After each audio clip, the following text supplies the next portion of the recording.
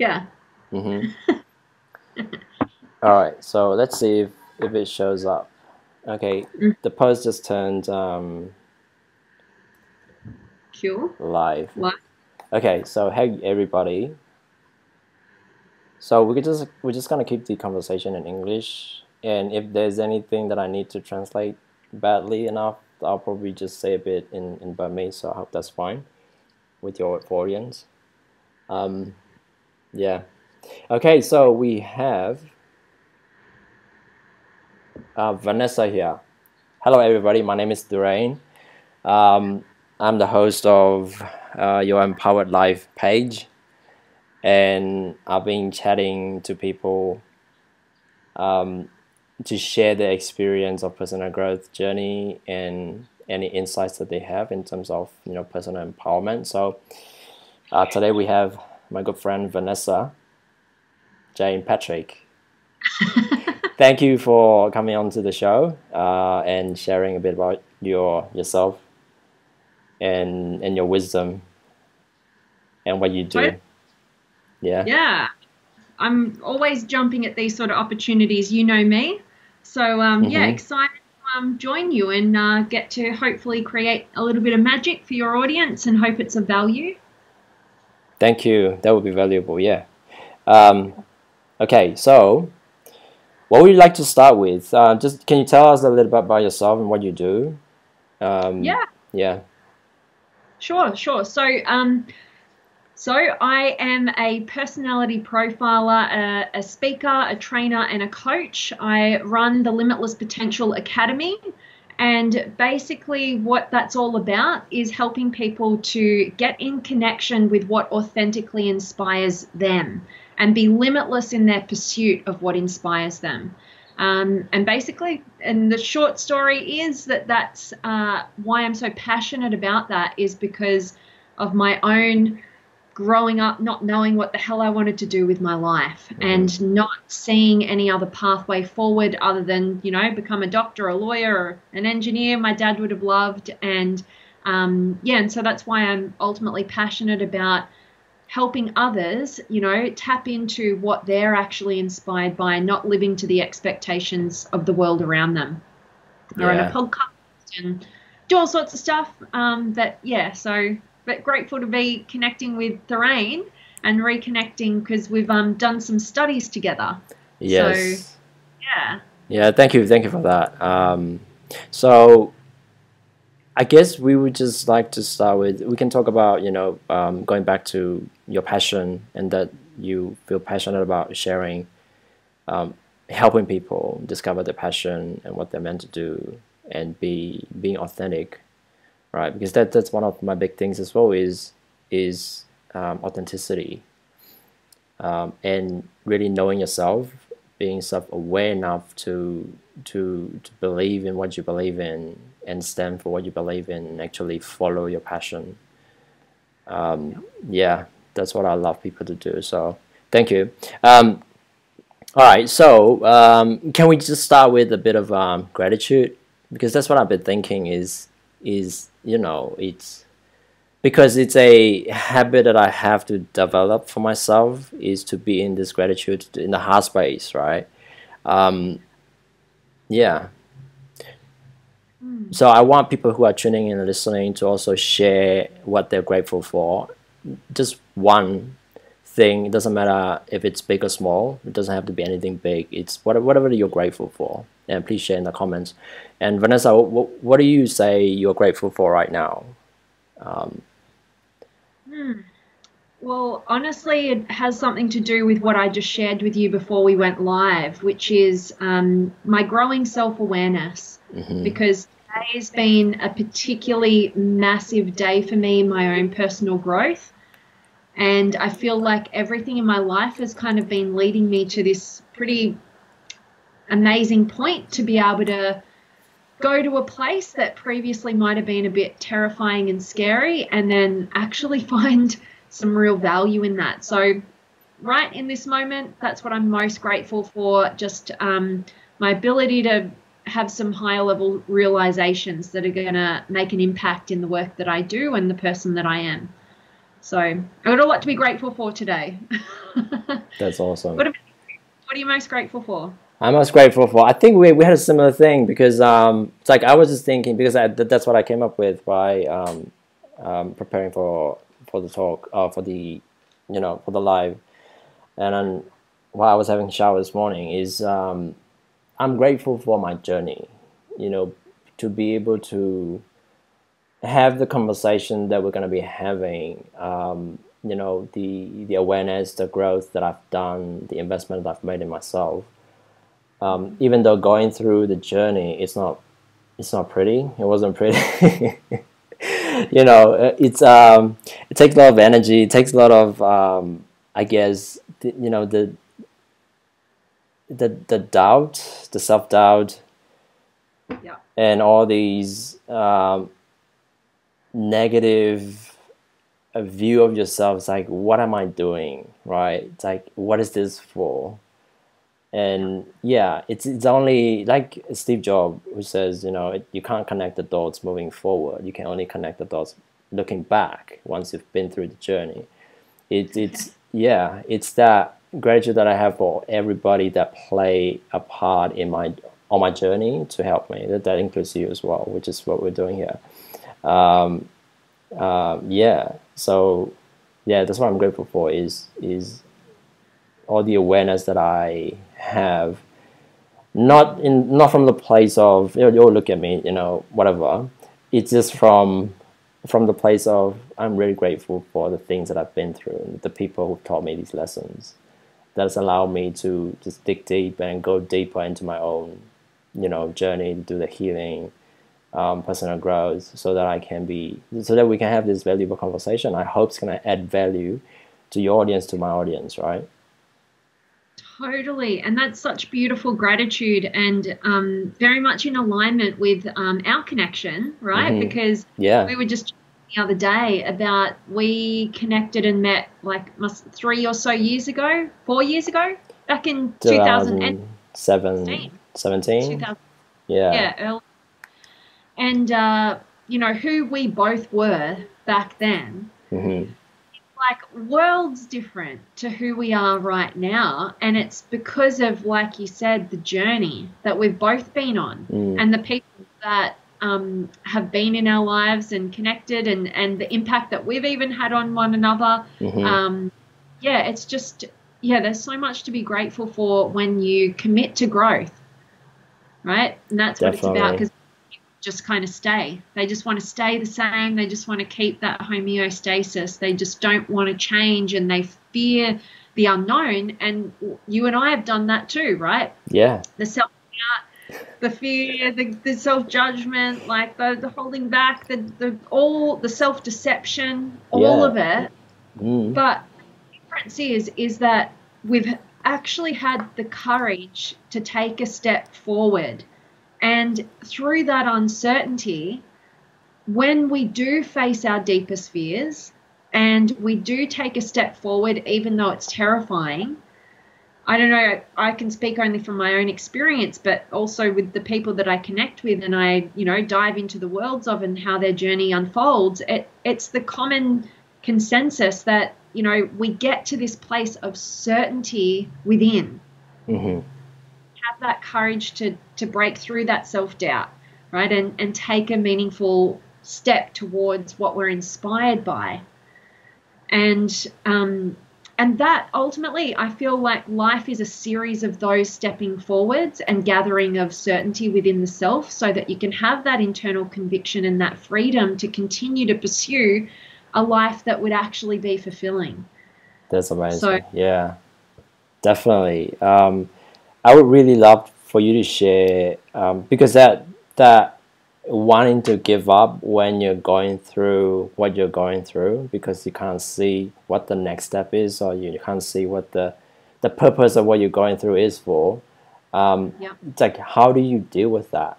Because I have my own experience of wanting to give up, but then I think I'll maybe just faith in that this has a purpose, even though I don't see it now. That's for me personally, but we can elaborate on that. I would love to know, like, how do you do that to just keep going and not when you're feeling like giving up. You know, it could be when you are pursuing your goals, right? Sometimes you don't feel deserving of your goals. Sometimes you feel like I don't have enough, or it's not for me, or I don't have what it takes. You know, yeah. I'd love for you to share just maybe one or two examples, or you know, just a high level way you think through it. Absolutely, because I think the first step is just awareness that that's human nature, right? Human nature, you're not going to be, you know, like there's a reason why that comes into play. And I've had to train myself to know that it's scary moving forward. It's scary changing. But at some point you have to start to gather the experiences of when you have felt that way, where you wanted to give up, you wanted to throw in the towel, you wondered what the hell you're even doing it for, is it even worth it? And then look at those times across the timeline of your life and reflect back and realize how many extraordinary moments occurred after that feeling, right? Like, and then you can get an understanding as to how that fear is fleeting. And you know, and basically that's what I've learned to do over time is like, oh, that's happening again. I feel like I don't want to do it. I literally last week had a couple of moments where I was on the couch a couple of times. Yeah. And I realized, you know, that's a natural human fear response. I froze, right? Yeah. Some of us want to get into flight, right? And that's, you know, dissociating from the experience and just go distract ourselves with something. You know, some of us want to, you know, the latest one I've been focusing on is fawn, right? So most of us can fight, flight, or freeze, but kind of newer in psychology to look at fawning, right? And fawning is just pleasing everybody else, living to the expectations of everybody else, trying to, you know, make a life for yourself by living for everybody else. But that only leads you further and further away from what authentically inspires you, what would be a life for you. And at some point you just have to take responsibility and go, you know, I'm the one to change my life. I could throw in the towel, but how's that an improvement, right? Like, and like you said as well, you know, having that faith, but I feel like that faith comes with a clarity of vision, and that's why love that.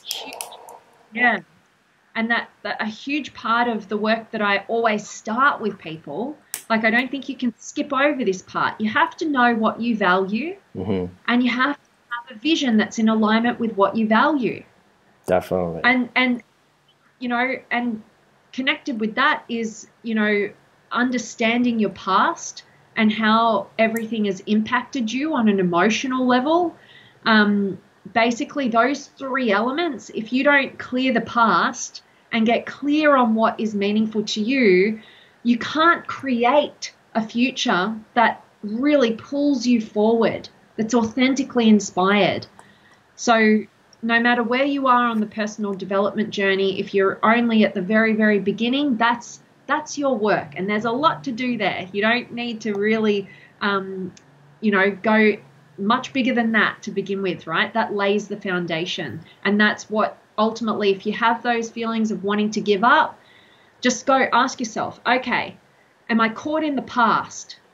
How clear am I on what actually matters to me? What's meaningful to me? And do I even have clarity on what I want to do in my future? Who am I? What do I want? Do I have the courage to go after it? And so that's my long-winded answer. But that's perfect. Oh my God, there's so many things that I want to dive into right now from what you've just said. The clarity of vision, knowing yourself well enough to know what you really want, and then what did you say about the vision and the value, right? Because that I think that's my thing as well. Is like for me, I learned it from Dr. John DeMartini, the vision bit, right? He taught me a lot in terms of getting clear on your vision, and so that's what I want to dive into, is the vision plus the value is knowing yourself and what you value, right? I always say to my clients that you have to know what you value and you have to align it with your vision, right? Clarity of the vision, that's where you connect, that's where the path is, right? That's where you don't deviate whatever comes up, because you know where you're going and you know why you're going there, right? Exactly. Love it. I think the only filter you want to use in life is the filter of your authenticity. You know, people think, okay, in order to get success, in order to get love, in order to get approval and acceptance, I have to be what the outside world tells me to be. Yeah. And I spent the first 25, if not closer to the age I am now at 33, you know, like living to that, right? And Didn't we all? Oh, totally. I'm still going through that, you know, up to a level where you're still questioning yourself, because it works in layers, I guess. Like you know, once you peel one layer, worked on that, and you think you're good, and then the next layer comes up, it's like, can I swear? It's like, fuck, I'm still going through the same thing. You know, there's always another layer, and that actually excites me, because to me, it's a new level of freedom. Mm-hmm. It's like, I want to be aware. Like, I'm willing to go where it's tough. And I had somebody in my life recently give this a really good term, which is, you know, when you have a new level of self-awareness, it doesn't feel comfortable like what most people want. No. And he was saying how insulting it is. He calls them like his moments of, like, that was a really insulting moment. And I was like, I'm going to use that, right? Because insulting moment. When you get a moment of realization of why you've been doing what you've been doing, and it's for all the wrong reasons, or it's fear driven, it's insulting, but it's also smacks you in the face, right? Exactly. Rude awakening. Yeah. What you were asking me in regards to that connection point between values and vision, you can't create a vision without knowing what your values are. At least you can. Right? Like, you can set a vision for yourself and a goal, but I'll tell you this, if you don't know what matters to you as an individual, if you don't know what your values are, and I've been working on a higher level of clarity, that's going to be like a document that you keep coming back to and keep assessing as you evolve. If you're not clear on that, whose vision are you creating and trying to live to? Because it's not yours. Yeah. You know, so yeah, that's why you gotta start with your values and then get into the vision. Love it. So could you just give one tip, something that's effective, something that's not very taxing? Because, you know, it's deep work. You know, finding your value, you need feedback from someone who can lead you. Right? That's something you do with your clients, right? It's helping them get clear on the values. So can you just give our audience one tip on how to start doing that process of getting clear on your values? Yeah, totally. So I kind of want to give you two, but they're kind of interconnected. Yeah, we'll love that. No, the more the merrier. The more the merrier. The more the better. Love it, love it. All right. So the easiest, simplest, most simplistic way is to just think about, it's actually interconnected. So it's kind of like, I'll give you the process of doing it. So basically what you want to do is reflect back through the timeline of your life, and you want to go back to those memories that really inspired you. Love it. Like, what moved you the most? Like, I'm even getting emotional thinking about it. Like, you want to get to those points where it was just like, it was so moving. And I'll share with you guys an example so you can see this. But like, what I would do is I would take a piece of paper and I just like literally draw a line in the middle. All right, I'm gonna just give me one sec. I'm gonna follow you. Cool. And what you do. All right, so a line straight across the middle, so the horizontal page. Yep. And then on the left-hand side, put 0, right? The age when you were brought into this world, when you were only age 0 on the left-hand side. And then on the right-hand side, you want to put the age that you are today. All right, and then, so 29. Yep. I think I'm turning 37 now. Yeah, so anyways. You are you? I am. I thought it was like the exact same age. Oh. Well, yeah, I'm 33. I don't mind being Yeah. 33 again. All right. I don't feel 37, by the way. I feel like I'm 29. I feel 19 and I'm 33, so That's that's perfect. so funny. Okay. So basically what you want to do, and this is a process that I'd say like for people to like actually give themselves an hour of just uninterrupted time, like put on music that moves you. I like Hans Zimmer, right? Oh, yes. Oh my God. Rada. Yeah, That one's mine. My favorite. That's the thing that keeps me going in the gym. yes. Yeah. Anyways, go ahead. Yeah. Perfect. So put Keep on your going. music, like set an uninterrupted zone, like have your favorite drink, like put that music on, be comfortable, whatever. And then really just go into this. And the idea is you want to pinpoint moments of inspiration throughout the timeline of your life. So whatever comes to play, you might want to work backwards. You might go, wow, like I just got inspired by this thing like a year ago or something, and I want to tag that in. So I mark on the timeline. 32, I had this really inspiring moment, and this is what happened. Or maybe when you were 10 years old, this really inspiring thing happened. I'll give you my most inspiring example that has become a common theme in my own life, and it's been kindness between strangers. Ooh. So, and where that's, I can pinpoint so many different times on my timeline from being so young and witnessing the kindness between strangers, or having a stranger be kind to me. Being at a Tony Robbins event and witnessing him taking somebody through who's been at the edge of suicide, and watching him get involved and bring out and awaken that person to their greatness. Yeah. And just hearing you say that, I get the goosebumps. I know you can say it because you know, his trainings. I know what it's like to actually see him take people through. Yeah. You know, someone who doesn't have a will to live, to actually help people find that and just change their life like that. Yeah, and I'm going to get Amazing. Emotional about this It's because okay. We're allowed to cry. It's like, yeah, yep. but something that came up for me in the deep, probably the deepest work I've ever done in my life this morning. And a message that came up for me was that love saves lives.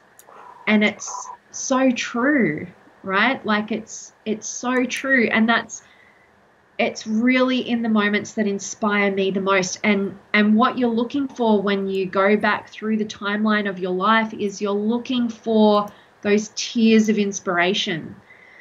You're looking for what really moves you, like what makes your chest heat up, or, whatever happens for you on a physiological level that just connects you to how meaningful that was. Something that gives you the goosies. Yeah, gives you the goosies. Yeah. Yeah. Exactly. So what Vanessa is saying, I'll just recap a little bit, is just so that I understand you properly, is go back through your time, your life, and actually the timeline of your life, right? So something like this, you start with 0, and then going back through to where you are right now, and then just think about all the inspirational moments that impacted you, moments that you felt very emotional about. Whether it's something that jerks you to tears, or something that gives you goosebumps, all these moments, remember them and start discovering why they make you feel what you felt. Would that be okay?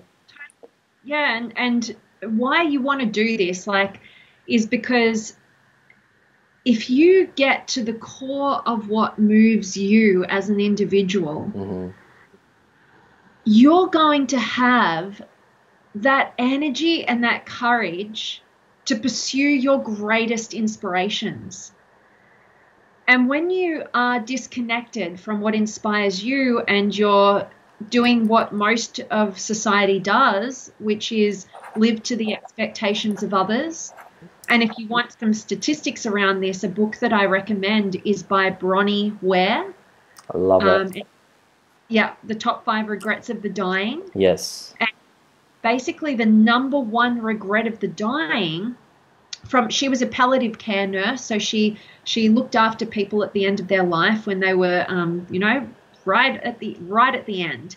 And she asked thousands of people, what do you most regret from your life? And with all the data that she collected, there were these 5 particular common themes in our regrets as humans. And the number one regret of the dying is, I wish I had have had the courage to live a life true to myself rather than one I felt was expected of me. And if you really take those words to heart, you'll realize, okay, I've got 2 paths here. I can live how most people do in this mindless way of just what's going to get me the acceptance and approval from my parents, from the person that I'm attracted to, from my friendship groups, from society, whatever. And I can see, like, there's people that have come before me that have shown me, hey, this is what happens at the end of that path. You got a lot of regrets, right? Yeah. And there's nothing you can do about it at that point. And most people think that's the easy path. So they're just, you just tell me what to do. I don't know how to discover who I am and what I want. That's tough. I just want to tag it. I just want to tag it as taking responsibility. We can go back to that. So please keep going. Yeah, of course.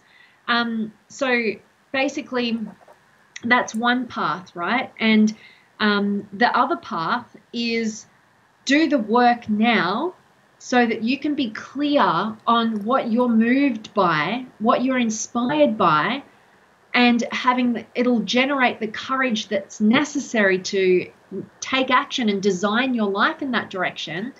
And you'll be somebody who gets to the end of your life feeling fulfilled, right? Feeling like, wow, like I made the impact that I wanted. I lived authentically, connected in relationships with who I actually am, and not in some version of who I thought they wanted me to be. Yeah. To me, that's living your life. And that's actually the easier path, right? Like I mentioned, this path, just going with the flow of like what everybody else wants, and people think it's the easy path. I always say the easy path always becomes the hardest path in the long run. Yes. Oh, I love that. Yeah, because I heard someone once said, if you want life to be easy, live it the hard way. And if you want life to be hard, live it the easy way. So the easy way is just going with the flow of what your family, your community, your culture want without actually thinking for yourself. Because it's actually hard work to really think for yourself and do the work of actually unpeeling, getting deep into, okay, is that what I really want, or is that what my culture, my family, the environment I grew up in? This is just part of what growing up is like for I think for majority of human beings, right? It's because parents think they want the best for you, so they do the best that they can to give you what they think is best for you, but that end up actually programming you and conditioning you to follow what they think is best for you, but might not necessarily be what you want for yourself and what is going to make you happy, right? Totally. And that's the thing. We're all imperfect human beings on our own journeys and, with a lot of our own healing work to do. And we can't live any differently than what's going on inside of ourselves. So, of course, we project that onto our loved ones, the people that we love the most, But a simple way of looking at this is you're going to have conflict and chaos in your life. It's inevitable. Oh, yes. But do you want to have that conflict and that chaos? Do you want to have that in your external world where you got to mitigate the conflict? Or do you want to have that and carry that within yourself? And you take on all the chaos and the conflict inside of yourself, but you're kind of maintaining harmony in your external world. Do you want within, or do you want harmony outside at the expense of conflict within, right? So it's important to look at it that way. And I think we can talk about it, right? Oh my God, yes. Experience it. Like, I lived majority of my life with complete chaos within. Because you're trying to fawn, people please, and maintain the outside harmony with your peer group, with the environment that you're in. That's, oh my God, there's so many points that I want to, you know, just deep dive into. We're gonna come back to all of them, but right now, I think it would be beneficial for our audience to talk about, for us to talk about the like people pleasing, to you know, the reason we do it, and how you've managed to actually find your own, like, how do you create chaos outside so that you keep your harmony inside? Yeah, well, you know, I think everybody's got their own personalized experience of this, but let me talk from my perspective and see if this fits for people listening. Basically, I lived with this subconscious belief that my value is determined by my external world. So I carried around what Tony Robbins would call a primary question. Yes. And basically what a primary question is we all have a question that we're constantly asking ourselves on a subconscious level that's ultimately determining the course of our life. And my primary question was, who do I need to be loved? If you think about living a life that way, you're not going to be concerned about getting connected to who you actually are and creating conflict in your external world. You're going to be in a survivalistic mindset, trying to manage and mitigate the perceptions that others have of you so that you can get the love that you do not have within, right? It's like my identity is connected to what everybody else thinks of me versus my identity is I'm discovering who I am, right? And then so it's not like okay, now I know it and now it's black and white and now I'm going to just stop people pleasing. It's like, no, you don't have a solid sense of self. Yeah. You don't know who you are. So you've outsourced the responsibility of who you are to everybody around you. Just notice that. Know that that's part of the human condition. And just set yourself the goal to go on the journey of discovering who you are so that you can, in the words of Dr. John Demartini, you know, turn up the voice on the inside and turn down the voices on the outside. On the outside, yes. Yeah. Love it. Oh, that's so good, because I think for most people who are starting the journey of personal growth, when they start to feel, because that's the, you know, in terms of levels, you know, spiral dynamics, right? That's level 3 work that you have to do to actually have a solid identity so that you can break through to get to level 6, 7, right? That's the goal. Do you remember when it must have been 3 years ago and you're like, I'm pretty sure you're in that level 3 right now, like in that power stage, like, because you need to recreate who you are. It was so spot on. But yeah, sorry, continue. Oh, okay. That was 3 years ago. Right?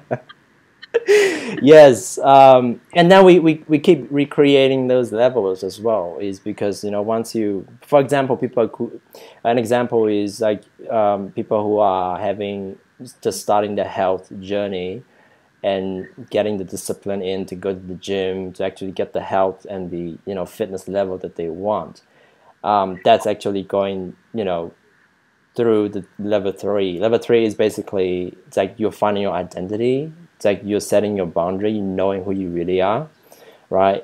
And breaking through from level 2, which is about community and connection with people. So in terms of thinking or believing groupthink and what you've been programmed to think and conditioned to think, you start to think for yourself and really prioritize yourself first. And that can come across as selfish for most people breaking through to level 3. I think a lot of the questions that they ask is, am I being really selfish by saying no, by you know, rejecting and saying no to the things that I used to say yes to, right? If I don't feel like it, I'm just gonna say no, I don't want to do it. Like, is that selfish, right? Am I not caring about what other people think, right? So I think, would you have any tips on that? It's like how to deal with that conflict of, am I being selfish, or is it self-love, or I call it self-firstness first, right? Self-first, right? You're putting Yeah. yourself first so that you grow yourself, so that you have enough to give. Because most people are coming from the place of just giving, like fawning, people pleasing, instead of like really, like you said, about being really solid in your identity, so that you can start serving and giving, adding value from that place, right? So you make yourself valuable first by investing in yourself, and then from that place you can give. And that ties back to what I'm grateful for. It's like what I started with is that going through that journey of, sometimes I have a lot of self-doubt as to, am I being too selfish just by thinking about myself and focusing on myself, to doing the work.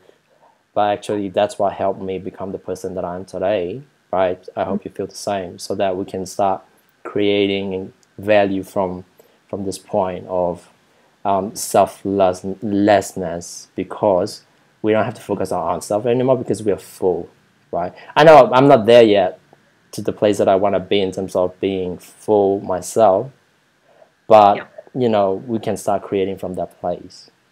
Totally. And that's I really love that you brought this to the conversation, because you're right. So many people struggle with this because they've come from that sense of belonging and being connected to the community or the family or the group of some sort. And then they do need to develop a sense of self and realize where they end and another person begins. Yeah, the boundary. Absolutely. And see, here's how I snapped myself out of that mentality of fearing selfishness. Right? I realized one of those insulting moments that I had was basically that my people pleasing was selfish. Yes. That's what was God. Selfish. That's so good. Yeah, it gives me the goosebumps now. When hearing you say that my people pleasing is selfish. That's how I had to wake myself up, because I was trying to get something from them, right? You, at face value, you think you're giving, you think you're so kind and you're so nice, but if you're not being real, if you're not being truthful, if you're not being honest, you're lying, you're deceptive, you're manipulative, right? If you really go deep on it, when you're stuck in people pleasing, you're not really trying to help them. You're trying to make them look well of you, right? Like them good about you so you can feel good about yourself, because you've got a void within that you're not after. So the least selfish thing to do is to get clear on who you are and what you want, have the courage to pursue it. It's going to be a journey, but know that the light at the end of the tunnel is, if you really do want to help and serve people, you need to get yourself past that place of trying to get something on that subconscious level. You need to fulfill that void within you so that you can come into your relationship with everybody else, in any regard, your intimate relationship, friendships, your family relationships, your business relationships, every other interaction you have with somebody else. You want it to be a place where you can actually be all of who you are and allow another to be all of who they are. And there's not a neediness, right? There's not a grabbing for, that love or that acceptance or that approval or whatever it is. And to be honest with you, like my friendship groups, like throughout the personal growth journey, you lose people. But, it's quality over quantity, and depth and authenticity over surface level connection. And that's a scary thing to consider when you're just at the beginning. And you don't want to lose the people in your life. You don't want to lose that belonging. You feel like it's going to be selfish.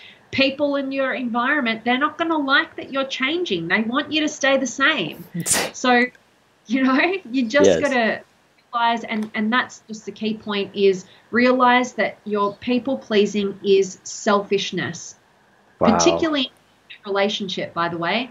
If it's not good for you, it's not good for them. Stop each other's times in that regard as well. But anyway. I love it. Oh my God. Thank you for sharing that.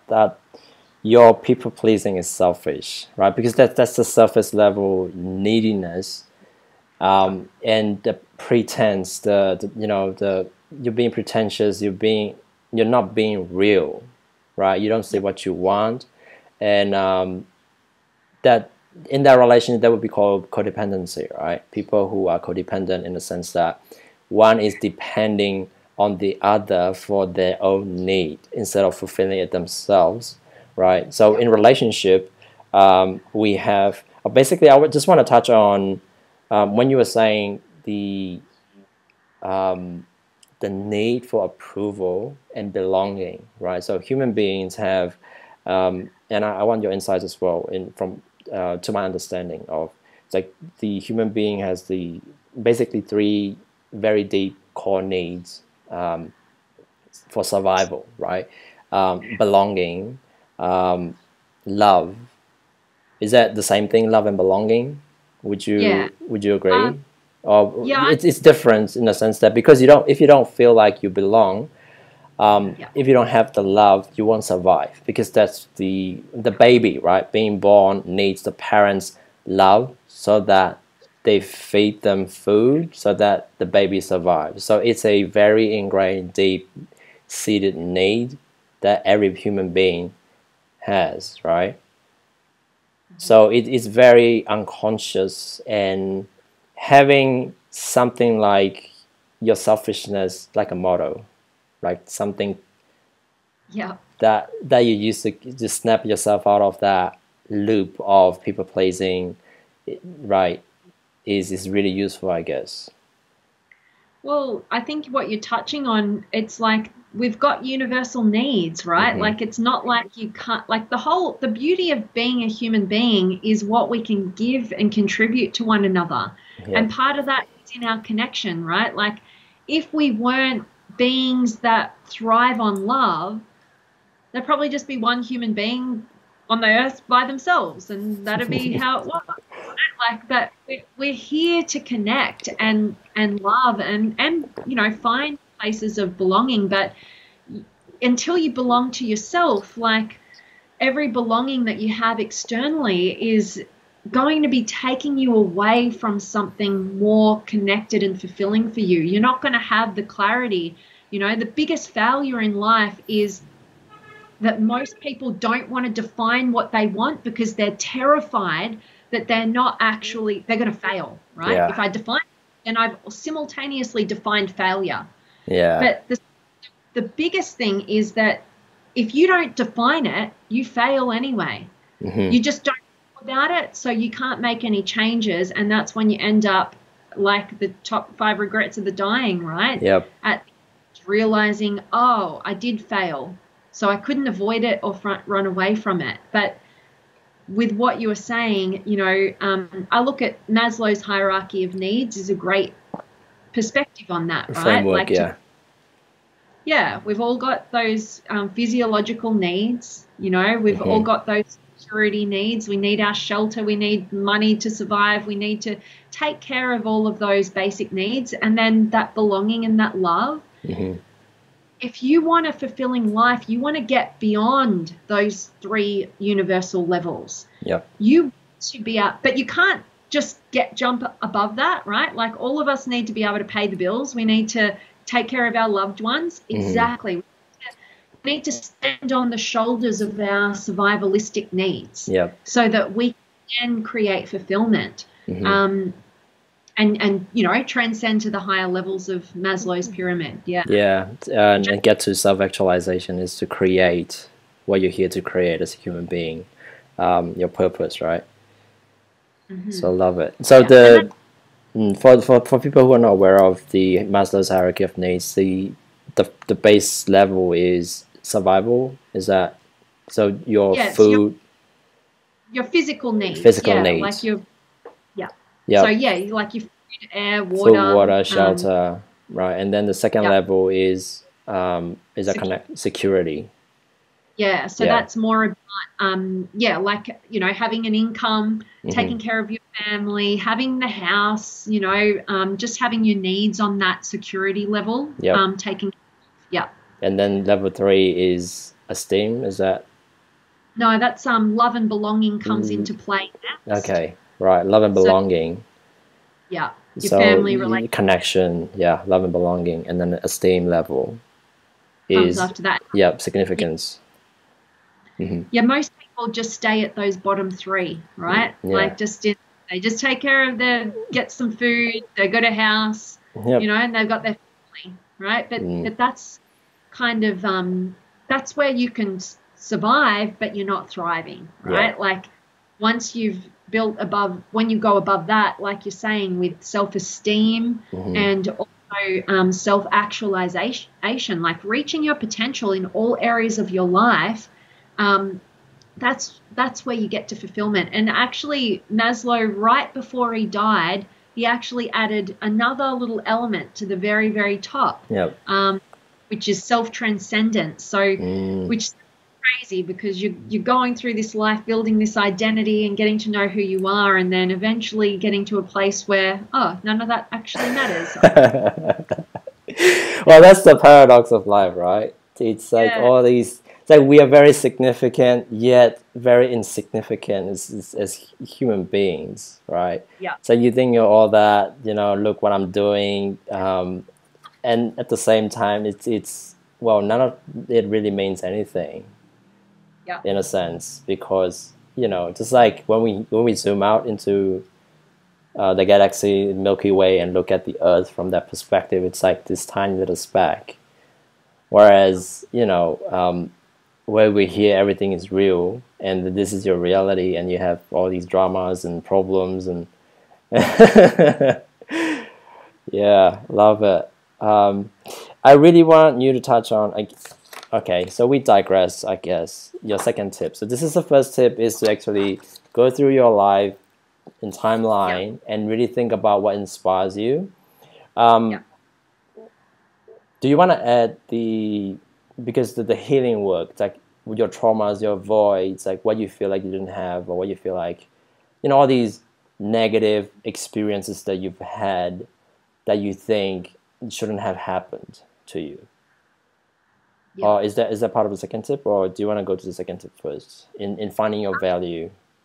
Yeah, I mean, the value one, that was kind of the integration of the two tips that I was going to give. So, okay. And I think that's a good starting point. So you want to go into transition into trauma and healing and all that I stuff? think I just want to highlight the importance of doing that work of healing, because with the normal, I think society, where people are still not aware of how technical term in the literature is called adverse childhood experiences, like ACE, like how that affects your mortality in terms of like having diseases. Once you go past a certain age, like how, for example, diabetes, heart disease, all these things are affected by your childhood traumas. So people, for example, addiction, right? Different types of addiction. Really? Yeah, and people need to be aware of that, and I want to highlight that and make that. Just want you to touch on like what your view on doing the healing work, trauma work. So all these good stuff that awesome. We've been doing. Yeah. Been doing. Okay, cool. Let's do it, and just on addiction, because I see addiction as a symptom of really an escape from a self-degrading mind. That's how I look at it. And we degrade ourselves internally because we're not being ourselves, right? Like, it's very hard to love yourself when you're not being yourself. And so we know when there's a sense of disconnection, or we're not doing the things that move us in a direction that will be fulfilling for us. So it's almost like I look at it as there's kind of like these two parts of us. Maybe the part that's here in reality, and then the other part, maybe like an inner child of some sort that's looking to you for its protection. Are you guiding it in the right direction? Are you taking care of it? Are you keeping it safe? Are you making sure that it's going to be fulfilled? And if you're not treating that, if you're abusing that child by neglecting yourself, it's going to play out. right? And so that's kind of how I look at what's going on under the surface. But I also look at it like throughout our lives, you know, on that same timeline, right? Like that everybody can use to find their most inspirational moments in their life and get clear on their values. Mm-hmm.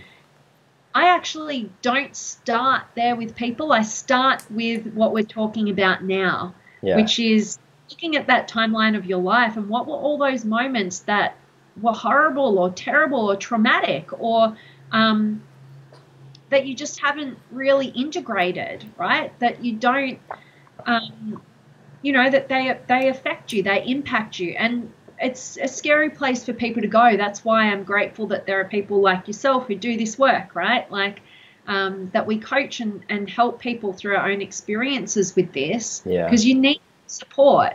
You do, definitely. Yeah. But basically going back to that, and here's where I tripped myself up for a long time, was in self-deception, right? In this comparison almost, right? Like, oh no, like I haven't had any traumatic experiences. My childhood was great. Yeah, minimization. That's what I want to touch on is how like normal society, in a sense that the masses, the general population are not aware that everybody has these traumas, right? Like yourself, you had a great childhood, you know, on the surface, but there are these traumas that happen because trauma doesn't just mean physical, right? The emotional abuse, emotional trauma. We have spiritual abuse, spiritual trauma, and intellectual abuse. All these things in different layers, right? In different degrees.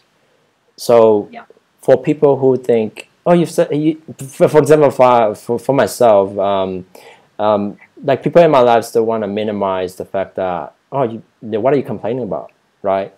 And don't want to acknowledge that doesn't matter how perfect your childhood looks, there are still things that are going on internally unconscious that you still need to work on. Not straight away, but if you're having a block, I guess, in you pursuing your goal, creating the life that you want to create, and if for some reason you're not breaking through and actually, you know, being unstoppable with that, then there's something blocking you internally, and that always goes back to childhood stuff, especially below age 7, right? From the time that you were born till the time that 7 and then 14, right? Those are the ages where you start to have different developmental journeys. So yeah, so for people who get minimized, it's like, what would your advice be in terms of, even we do it to ourselves, like, oh, I didn't have that, right? Compared to people who've been raped, whatever, all these traumatic things happen to them. It's like my childhood was, compared to them, there's nothing. Absolutely. Right? And this is, you know, it's coming at us from all angles, like you're saying. Like we've got people around us not wanting to, like, hey, just think positive, or like, hey, that wasn't that bad. You're better than this. You're stronger than this. Or my personal experience was coming from the inside out. So my personal experience was self-deception. And we could take a good angle on the Enneagram here with this, right? Yeah.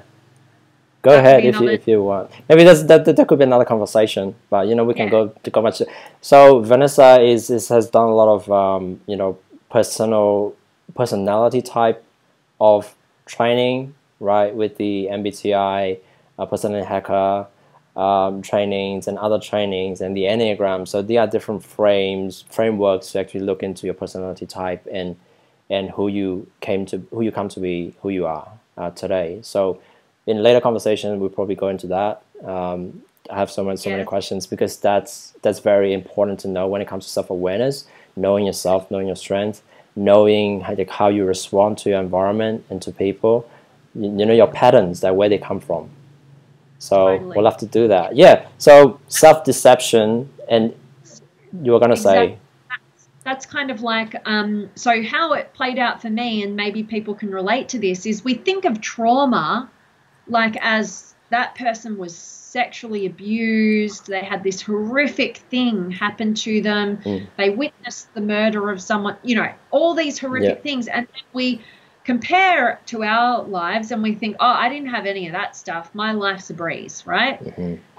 And what that does is, the word I want to mention here is subjective, right? So trauma is subjective, meaning that it's how you as an individual experienced it. Two people can experience the same event, and one could deem that traumatic, and another person could think that that was a great lesson or a great thing that happened. And really it's based on their own subjective experience of that quote unquote reality, right? So that's the way I've looked at it. And I've had to, the biggest part of my own personal growth over this last year in particular has been in the acknowledgement of, you know, different situations, and, you know, on face value look like nothing, but they actually have impacted me on a deep level and guided the course of my life and my decisions, right? So, I mean, even just this morning I had, like I mentioned, like one of the biggest realizations connected to the earliest memory I can ever muster, you know, and that's what allowed me to, you know, going through a process of acknowledgement and honoring the emotion. And, you know, you need that process. You need the therapeutic approach so that you get to the personal development, get the goals accomplished kind of way. But if you just jump straight over that, which is what I did in my personal development journey, I just went straight to Tony Robbins, which is brilliant work, which I wouldn't be the person I am today, and I wouldn't be doing the stuff that I do today if I hadn't have got there. But that's one level of development, right, is to go, you can choose your emotional state. You can think positive. You can create the future that you want, and it's all valid and necessary in our development. But at some point, the next level of development kind of contradicts that. And it's like, hey, you know what? You have to own the depth of the sadness that you have, that you've been carrying. Grieving, the terror that child at that young age who didn't have an emotional intelligence to make sense of what was happening, that child hasn't been given the resources that it needed. You know? It's just the acknowledging and then the witnessing of the child and what he or she is going through, right? When we first met, back 2017, I was in that space of going from all the rah-rah, like you can do it, you know, motivational stuff. I guess I was way past that, but that time I was going back into the deep work of the internal, the emotional healing work. Because I see that as, I love that you brought this up, the Tony Robbins type of motivation, it is very masculine energy. It's very masculine, which we need because that's one part of ourselves, right? One half of us as human beings, we all have the masculine and the feminine. So the type of work that you're doing, that we're discussing right now, is about the feminine. Would you agree? Is the going deeper and the nurturing and the witnessing and taking care of that inner child who didn't have the resources, like you said, and the emotional intelligence or the support that and understanding that they needed at the time to process what's happening around them or to them. So you as an adult is going back in to that childhood place and actually witnessing and just being there for the child, for them to process. Right, because my understanding is like the timeline, right? So as we go through the timeline, growing up from age 0 to where we are now, it's like we all have these, I think, different ages, right? The toddler, the baby, the toddler, the 5-year-old, right? And according to their ages, all of these child selves are still there in our psyche that connected back to to the addiction is when you are distracting yourself by doing, you said self-degrading, is not, you're not caring for that childhood need. Yeah. And not connecting back to the child and actually looking at what they really need to support them. So you just trying to distract yourself with all these addictions. So addiction can be, you know, food addiction, people addiction, emotional addictions. Like some people are addicted to people, like constantly need to be in a relationship. Some people need to be constantly eating to change the state. And just what was that? Right. That one, yep, been there. So for me, it's constantly need to be learning. So intellectual addiction is constantly needing to be learning something, inputting something, to actually distract myself from actually really needing to take care of that child, to actually, so that I feel safe internally, so that I can be present with myself today, right? Yeah, love that. My mind's going off into the Enneagram conversation that please go ahead. Just give people a snippet. We're gonna do a Q&A, actually, answer the questions from the audience, because they are like, I have a bunch of questions here. Sorry, my audience, if we just but yeah, we're going to that. So do you want to tell people what the Enneagram is, in terms of how you use it in your work, or how you use it with yourself?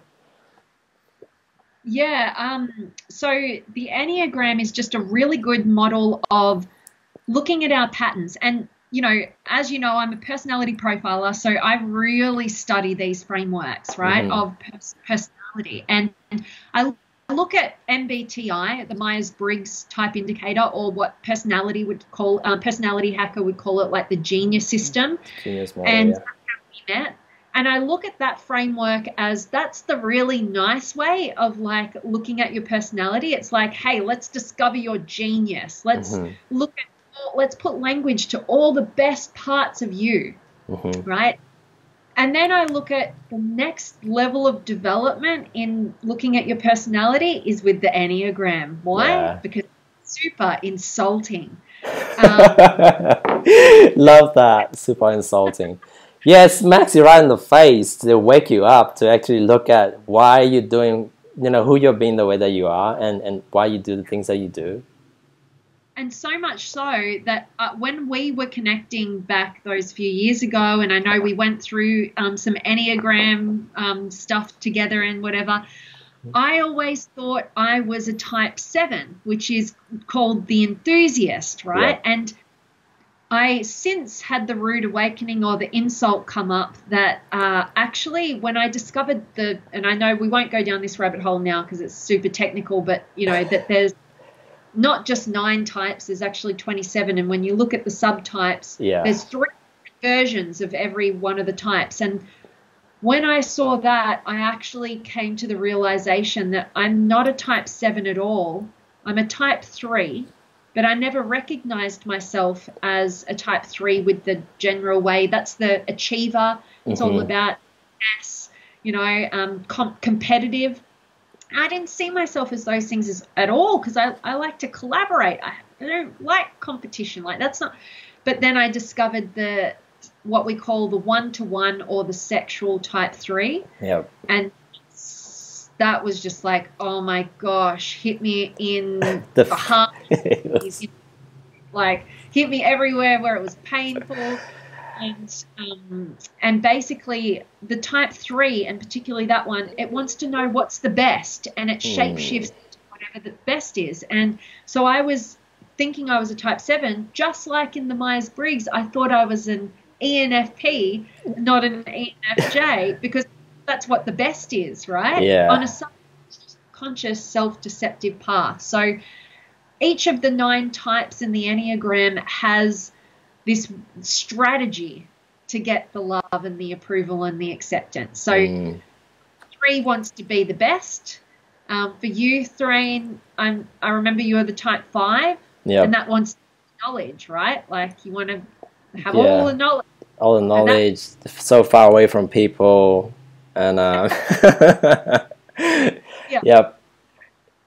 we will go into that conversation, and in our, maybe it's a bit technical, so we will probably dedicate a separate live for that, just for that. Would love to get into that with you. Oh Yeah. yeah, let's do it. Yeah. But you're its own episode. Yeah. All right, cool. Is there anything in particular you want to touch on from everything that we've covered? Because I want to be respectful of your time and the energy and the space that you're in today, because I think it would be good for you to take an early break. Yeah. Yeah. Just only one other thing popped up for me in our conversation. And again, coming from my own personal experience and what kind of trapped me from my own growth. And it was this desire that I see for a lot of people, which is they never want to be a victim. They don't want to be seen as a victim, right? This avoidance of victim mentality. And there's a positive aspect to that, right? Because there's a lot of people who use their victimization to get their needs met in a really unhealthy way. Yep. To not acknowledge that you have been victimized at different points in your existence, right? Maybe not intentionally, maybe intentionally, but it's this acknowledgement of those times where you have been a victim to different circumstances and situations is actually part of the journey of not having your trauma or your unaddressed fears guiding the course of your life.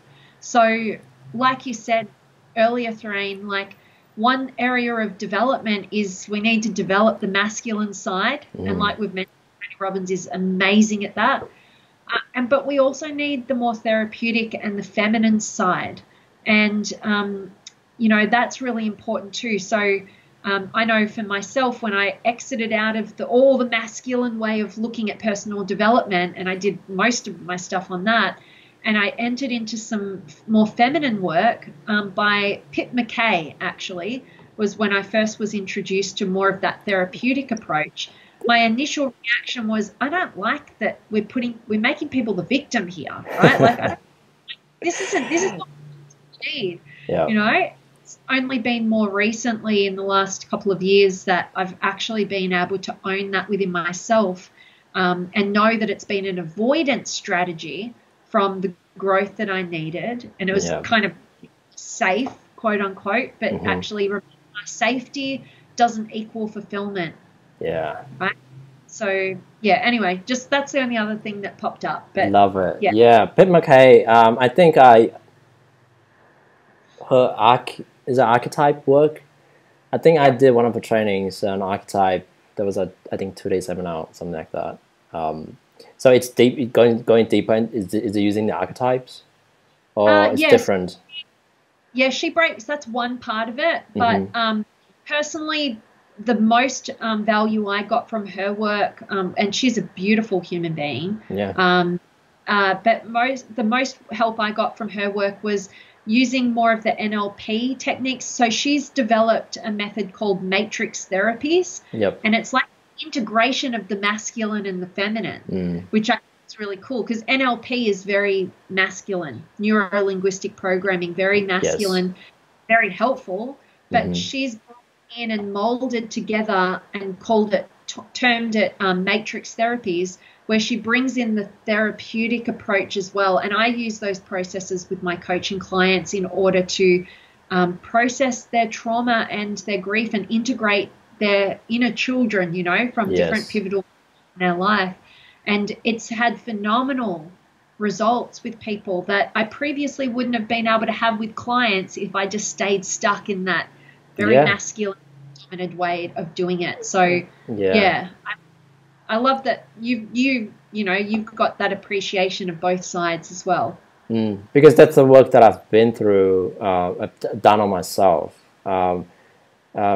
Things like matrix therapy, I think similar to actually the inner child work and using all these different models to actually work with different parts of your brain. It's like how we have the masculine, feminine, and look at what's popping up and then connect it to the childhood memories and healing those parts, right? Totally. Yeah. Love that work. It kind of like I look at our lives as we were this whole human being, and we kind of got shattered on our journey. Yeah. These little shards of ourselves kind of stuck in the timeline. And so having processes to be able to go back and pick up those shards and reintegrate them and kind of grow up to be the person that you are today and all that you want to move toward. Yeah, for sure. Yeah, so basically integrating all these parts that are shattered so that you're whole. Totally. Yeah. Love it. Yeah, we can dive deeper into those like different things. When it comes to healing, there are a lot more that I wanna touch on and get your insights on from everything that you've mentioned, but we're gonna leave that for the next awesome conversation. Can we just spend 5 minutes answering questions? Absolutely. Is that okay? Yeah. Cool. So I think most of the questions are just people saying, so yeah, Boyamo mentioned you can't create a vision without knowing your values, right? Basically just her notes on what you said. Yeah. Well, you can, but it won't lead you to a fulfilling life, right? Yeah. And that's why people don't have the motivation. That's why they get into self-sabotage, because they're trying to get a goal that they haven't taken the time to make sure is in alignment with them. So I see that all the time with people. And I know you mentioned, a lot of us can have a struggle with reaching our goals in life. So, don't jump over your values. Take the time to get clear on what matters to you and make sure that it's coming from the inside out, not the outside in, with the expectations of others. Yeah, for sure. Definitely. Love it. Okay, so I think the only question we have right now is this. Maybe I should make it smaller. I don't know how to do that. Too big on the screen. But anyways, Arnold, I love that name. Even I have a good position, I think the other one is better than me and he should get it. So I think he's talking about job position. It's like, why do I think like this? Have I got a psychological problem? So I think so basically I guess it's minimizing yourself and actually making justifying why the other person should get the position that you actually want. Yeah. Or so when you're in a position that is good, you want the other person, and feeling guilty, I think, is what he's saying. Right. So he's thinking somebody else is better than him. No. Actually, wanting the other person to be better than, feeling guilty for what he has. So in Burmese, he's saying, "I'm sorry, I'm just covering your face." That's the only way I know right now to make the comments work. So there's, so solution somewhere ma go ma can do up to do yatin meaning I think it's about minimization and actually. So even if you came first in a test, you still think the other person should get it, and you don't deserve it. Basically, undeserving of what you have, the good things that you have. Yeah. So so self-minimization, right? Again, I bring it back to values work, and I bring it back to Dr. John Demartini's work. When we're either living in alignment with the truth of who we are and what matters to us, and we're empowered, or we're subordinating to the values of others, right? Love it.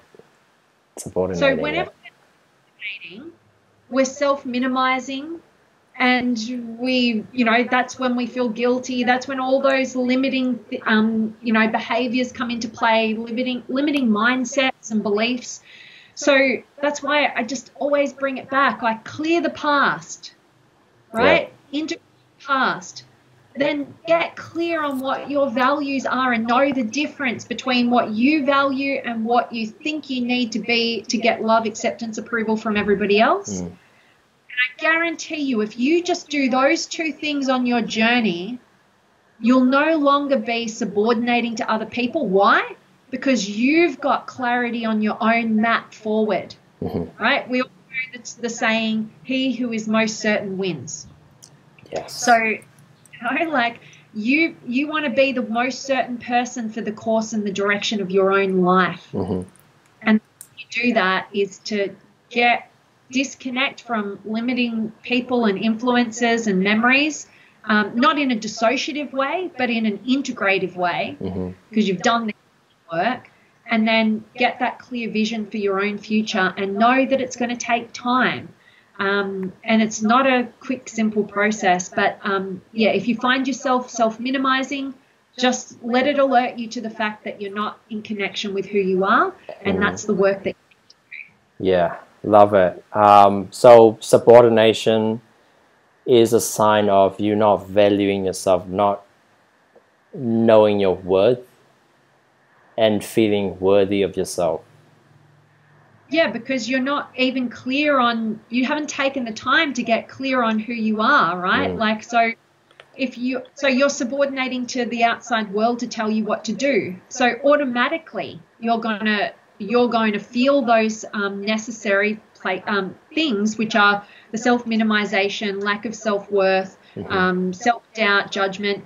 I look at those experiences and I go, thank you for the wake-up call, alerting me to the fact I'm totally on the wrong path. This is not my path. When you start getting clear and you start aligning with what matters to you, you get the opposite set of emotional experiences, and you start to believe in yourself. You have this inner conviction. You have certainty. It doesn't matter so much what other people think or say. So in my own personal journey, I look at when I have those different experiences, right? And I go, oh, I'm off path, or I'm on path, or I need clarity, or, whatever. Yeah. Or I'm self where I'm going. Yeah. Yeah. Thank you for that. I think I would just like to add that to give the example of, it's like we having conversation right now, is I'm treating you as, because you're my friend and we know each other for quite a while. It's like we know our level and we are kind of similar, right? I don't see you on a pedestal that, oh, Vanessa knows so much better than me, and I don't minimize myself. It's like I don't deserve to talk in this conversation because I don't know enough as Vanessa, or whatever. That's putting you on a pedestal, right? Putting you higher than me, and I won't be valuable in this conversation because I'm minimizing myself now, and I won't share what I have to share and my beliefs and my experience, because and you won't do the same, right? Because you see me as equal. It's like we are equal. We're just having a conversation, sharing experiences that we've had and the work that we do. Even though they're different and we have different experiences, there are common points that we can talk about. That's where we meet, is in the equal, how do you call it? Well, level. The way I love what you're saying in Dr. DeMartini's words, he'd say, nobody deserves to be put on a pedestal, and nobody deserves to be put in a pit, but everyone deserves to be placed in your heart, right? Yeah. And that equilibrium, right? Yeah. I love what you totally agree. Yeah. So for the person who just asked the question, so he mainly wants to know if I got a psychological problem. It's like if he's normal. So you are normal in a sense that if that's what you're feeling, that means there are work that you have to do, right? So in a sense, that's normal. Yeah. So the steps are just to, can just say just step by step what he has to do is to discover. Yeah. Here's what I'd actually say to him as an exercise. Is I would go, who are you subordinating to? Who is the person that you're putting on a pedestal and you're putting yourself in the pit with? And I want you to identify what are those key traits that you are minimizing yourself to in that other person, right? What are you seeing in them that places them up on that pedestal? And basically, DeMartini would call this owning the traits of the greats. Yeah. Right? You can do this with people that you admire, like on a high level, but do it with people that you put on a pedestal and go, whatever those traits are, maybe you see them and you're like, oh, they're so great with people. Or they're just so confident, like they go after what they want, right? Or they're just phenomenal at this skill set, or whatever the traits are, or the things that you're seeing in that person is ultimately your pathway for the next leg of your journey so that you can bring yourself back into equilibrium, right? Into reality, not into the fantasy of them being higher than you and you being lower than them. Love it. So, yeah. So owning the traits of the great. So that's the work that you're not owning within yourself. Yes. Whatever you identify in them. Yeah. So whatever that you see in the other person that you think that you don't have, that's why you don't deserve to be in the position that you're in. You need to own that trait. So whether that be, you know, he's better than me in whatever way that you say, that you need to own, because you find that in yourself, right? Because we all have these traits. We all have everything that we're projecting and seeing in the other person. Otherwise, you can't see it, right? Whatever bugs you is you. Whatever that triggers you is you, right? Whatever you see as great is a part of you. So we're just, you know, disowning these traits that are great, disowning these traits that we think are negative, and then that's where we kind of lose ourselves and not seeing the whole reality, the truth of who we are. So love that. Thank you for your answer there, Vanessa, to help our audience. Okay, so I think we better stop here, Vanessa. Thank you so much for these. I love this. You know, we can go on for hours. Me too. I was like, oh, you and I talking? Oh my gosh, like it was 4 hours or something. But yeah, thank you for the opportunity, and I really hope for everybody listening today that it's been of value, and maybe they've gotten some sort of little golden nugget where they can build some awareness and some freedom. And yeah, and thank you to you. You know, this is a really great conversation, and thank you for holding the space and asking amazing questions and diving deep and sharing your experiences. So yeah, my pleasure, and can't wait to do it again. Thank you so much. You're welcome. All right, I'll see you in the next live, whenever that's gonna be. We'll schedule it and then let you know. So thank you, Vanessa. I really appreciate you, and really grateful for you, because part of me being able to open up as a man, I think has that you played a part in that journey, in my journey of, because part of who you're being, all this, because I don't like people who are too happy. Do you know what I mean? Because you kind of partly inspire me to look at that in myself and owning it and allowing me to be open and be vulnerable. So back in 2007, when I was going I think pretty dark time, yeah. So thank you for the inspiration, and also I think our friendship and your wisdom. Appreciate you.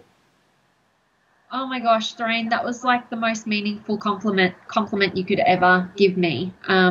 Thank you. And likewise, you know, that's why I feel like, you know, we connect with people for a reason in our lives. Yes. And I feel like what we've spoken about, we were kind of both opposite ends of the spectrum, and we've kind of been able to teach each other just by showing up and just by role modeling the truth of who we are. It's influenced and inspired from both sides. So yeah, I could totally say and appreciate and be grateful for the impact that you've had on me as a woman as well, you know, to balance out and to be more real and more centered, and you know, not be overly responsible for other people's emotional states and things like that as well. So yeah, the gift is on both sides. Thank you. I receive it fully. Love it. All right, I'll let you go. I'll see you in the next live. Bye-bye. Have a great evening. Yeah, and bye to everybody. Thanks for watching. Thanks for your questions, my audience. Bye-bye.